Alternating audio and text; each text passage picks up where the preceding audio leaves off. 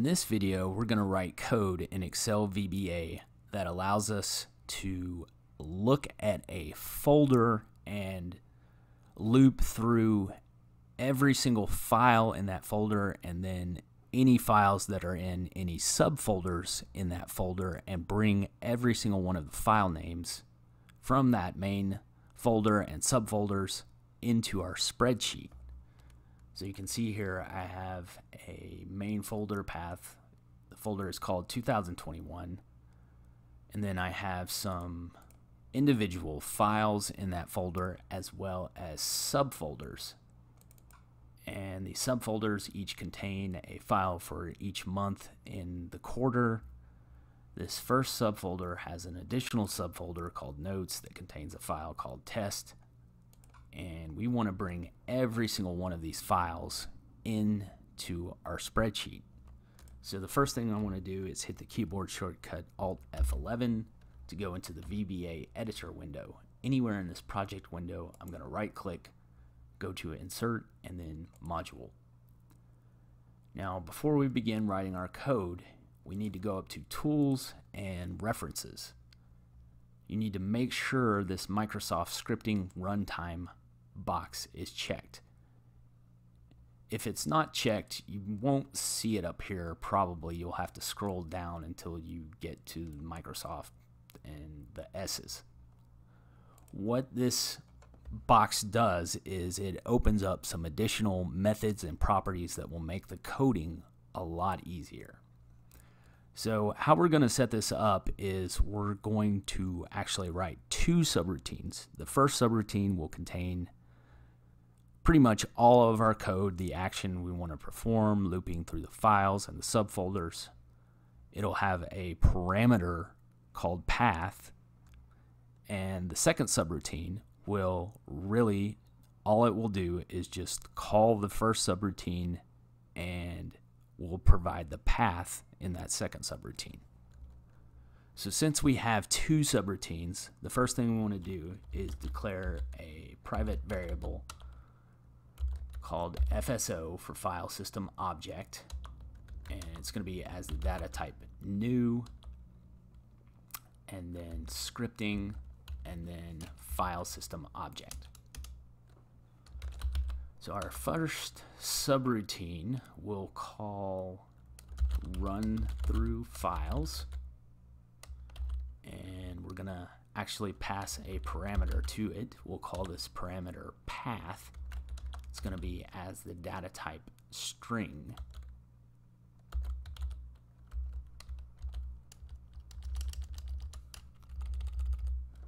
So we're gonna declare some variables. First variable we'll just call FLDR for folder.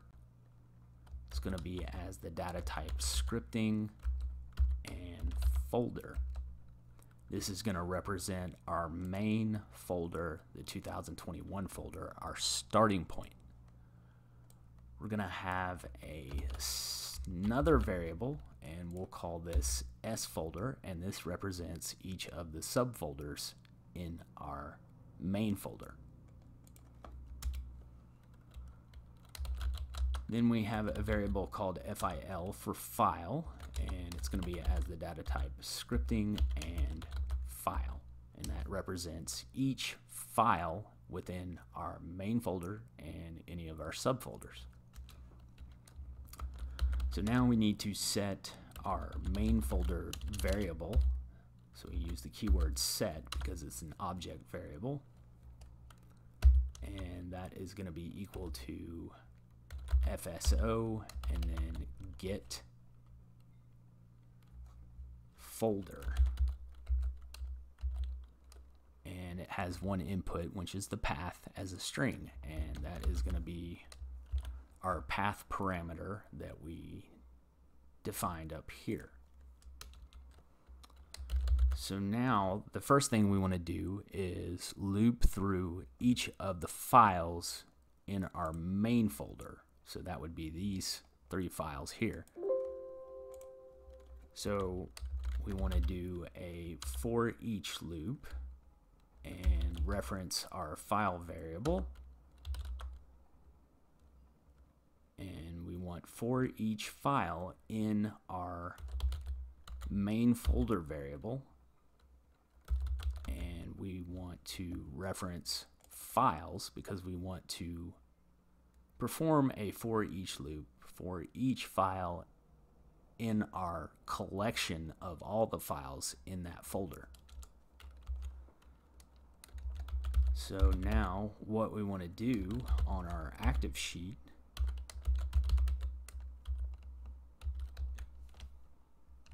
is dynamically start placing those file names beginning in cell A2.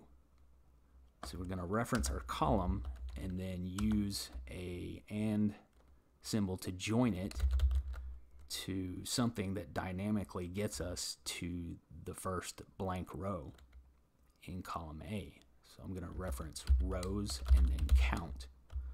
So what this does is it counts every single row on our spreadsheet all the way down to the very last row. So right now our range is A and the very last cell at the bottom of our spreadsheet. So from there we want to end Excel up. That will take us to the last row in column A that contains values. Right now that's cell A1, so this brings us to cell A1, but we want the row below it, so we're going to offset,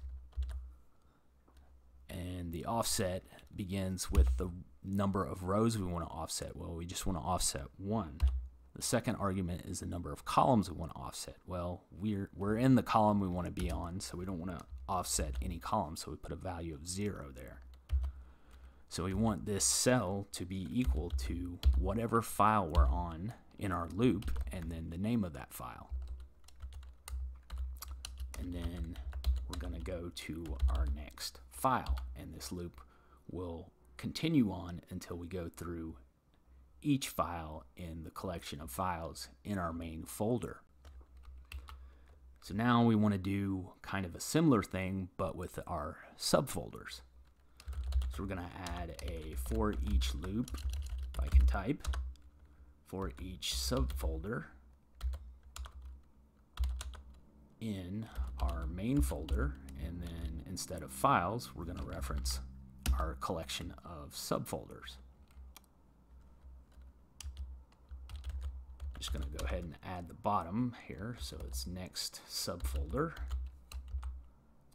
And here is where things are going to be a little different, and this is hard to believe, but what we're actually going to do here is reference the subroutine we're in, run through files, which has one input or parameter, the path. For the path, we're actually going to reference our subfolder variable and the path. So this will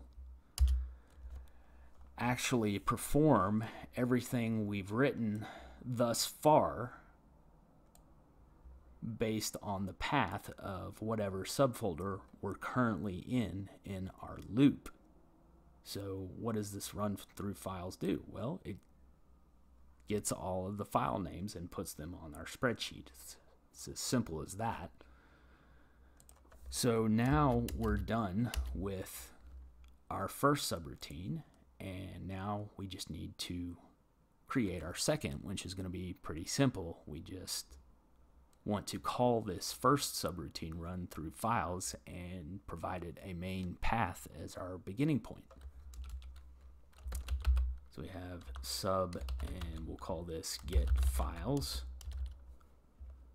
and we're going to reference our first subroutine and input a path parameter as our starting point. So that is going to be the main folder where we want to begin our search. So that's a string, so it needs to be in double quotes. So I'm going to input that there, and now we're ready to run this, and we want to run the second subroutine, so make sure that's the active one. So when I click run, we should see all of the files in both our main folder and subfolders get added in column A of our spreadsheet. And there it is. You can see we have the main files here as the start, and then we go to our first subfolder. We have our 3 monthly files there, and then the subfolder of that subfolder, and it brings in the file that's there, and then all of our other subfolders for the other 3 quarters.